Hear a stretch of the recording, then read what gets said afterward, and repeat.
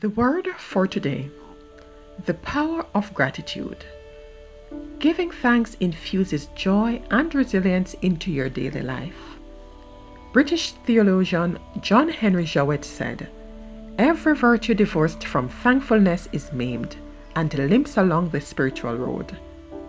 Without gratitude, your faith becomes a hollow religious practice and your love for others crashes and burns, leaving you feeling drained of joy and acting like a martyr.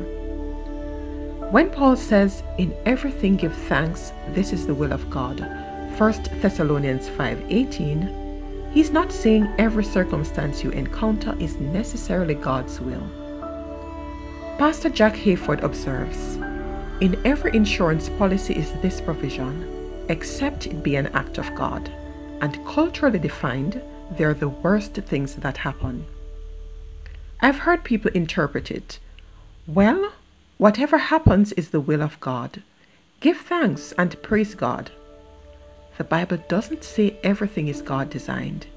It says in it, through it, and beyond it, He can work good. The will of God in Christ is that we give thanks and praise God in the middle of it.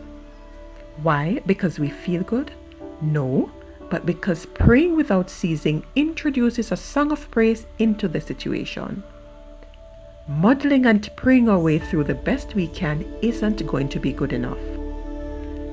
Whereas the best He can make of it will be something that will bring the reason the Bible tells us, "In everything give thanks." Bottom line, in any given set of circumstances, you can choose to whine or choose to worship. And you can't worship without giving thanks.